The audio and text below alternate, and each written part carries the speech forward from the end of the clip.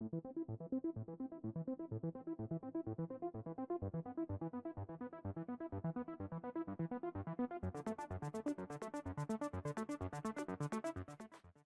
everyone, welcome back to the range. My name is Matt, also known as the Ammo Nerd. Over here on my channel, I like to present you guys with a lot of data and information versus entertainment, so that if you guys are doing any kind of research on picking up a particular load or buying a lot of it because you need, a certain power factor or velocity for some kind of competition, you can stop over here at my channel and check out what I have to offer. My wife is opening the door to the garage over there. Up for review today is our 44 mag from Magtech. This is a 240 grain semi-jacketed flat point. In full transparency, I picked this up from S.J.FP Ammo with some funds that one of my longtime followers, R.A.N.G.E, donated. Let's throw him on the table and talk about what we're going to do today. For our 44 mag testing, we have two barrel lengths afforded to us, a 5-inch and a 16-inch. I borrow the 16-inch Ruger carbine from my father every now and then, and he gripes about how he has to clean it, but I'm thankful that he lets me borrow it.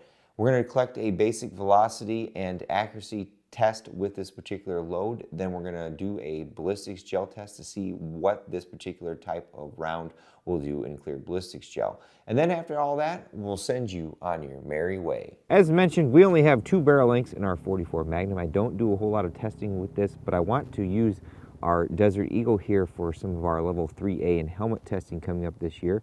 This is our Magnum Research Desert Eagle. Has the ported 44 mag barrel on it, so I think effectively we're getting around 5 inches of barrel length for our rifling here.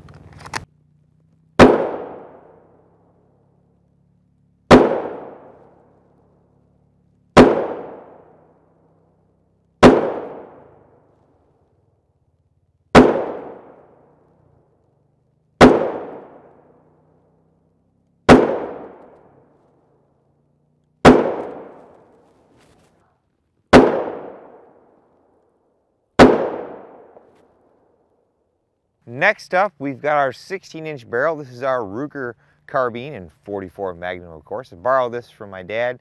Nice little setup here.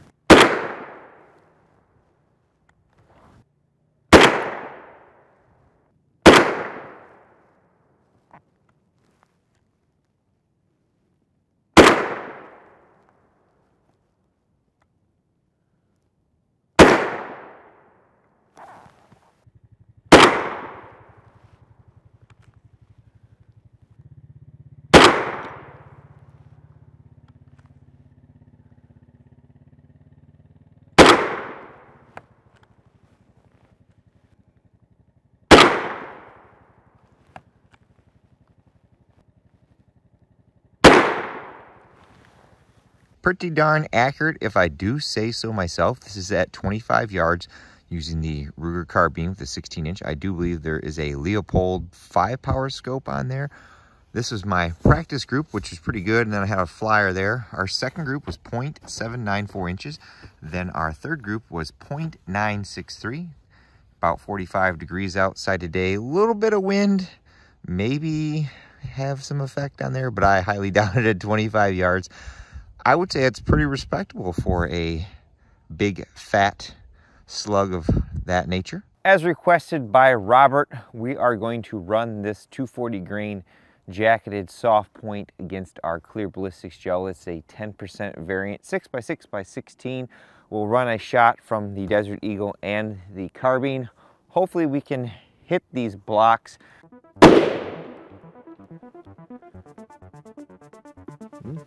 Can't complain about that shot.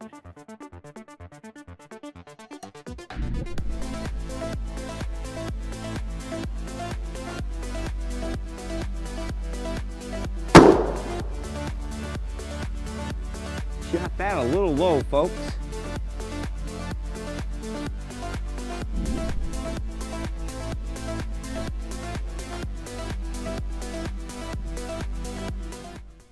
Well, Robert, here in about 15 seconds, you'll probably see why this is not a good load if you need any good terminal effect and limited penetration. This shot down here is from the 16-inch. This shot up here is from the Desert Eagle, and so is the shot behind it. We have good wounding very, very quickly into that block. But unfortunately, we have lots and lots of penetration. I lost the first 5-inch shot out of the block at the 20-inch mark. The second shot actually dove down, penetrated to the 28-inch mark, and then left the block. That bullet you see there at 28.5 inches is the 16-inch.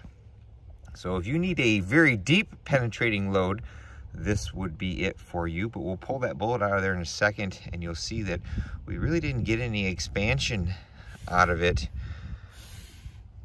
Here's a top-down shot. With this particular velocity and bullet diameter, you're looking at permanent wound cavity only, and because that bullet didn't expand at all or have any petals, you're only going to have, you know, wounding very close to what the bullet diameter is, because those talons are not there doing any tearing or anything.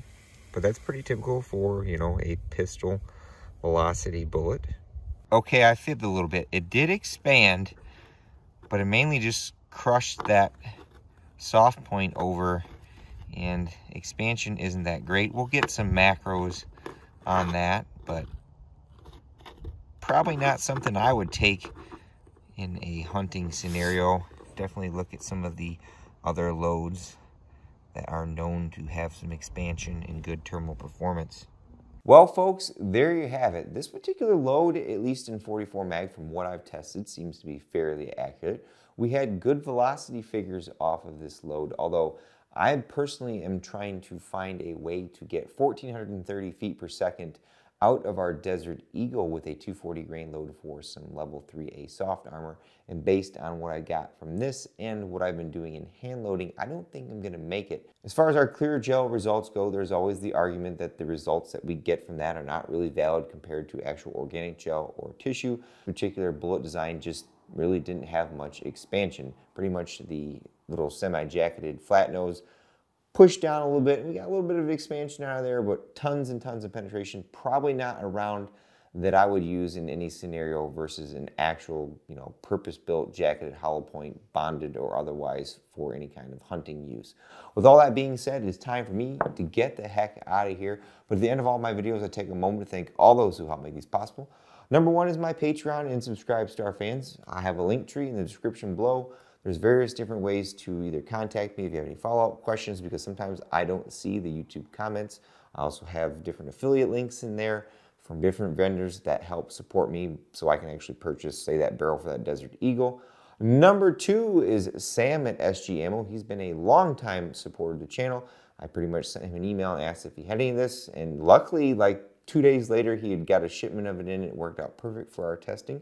Number three is my buddy Robert K., who, in full transparency, donated the funds for us to test these rounds. And of course, number four is you all for watching. Until next time, I'll catch you at the range, and don't skip leg day.